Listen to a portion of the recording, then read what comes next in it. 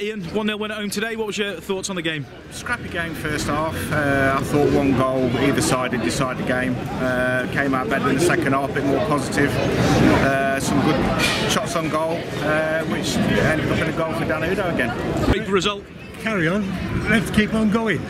And what do you think of the recent sort of upturning performances? Plenty of goals.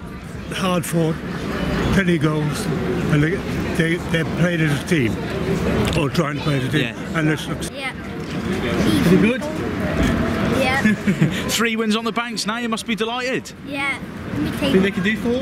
Yeah. Who was your best player today? Udoh. He scored a cracking goal, didn't he? Yeah. What did you think of his goal? Good strike. Yeah. Me tomorrow on the match. First half wasn't the best, but second half was a lot better. And like you say, not many chances, but it took the goal ever so well.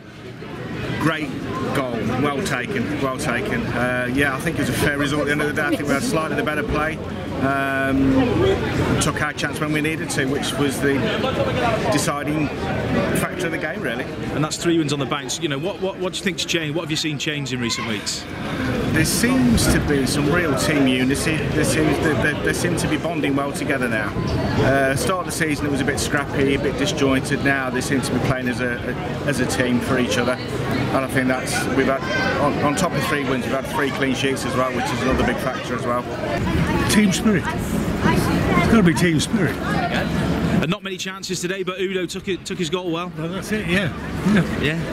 Yes, he did. Get in there, Dan Udoh. And 3 wins on the banks now. You must be delighted. What do you think's changed in recent weeks?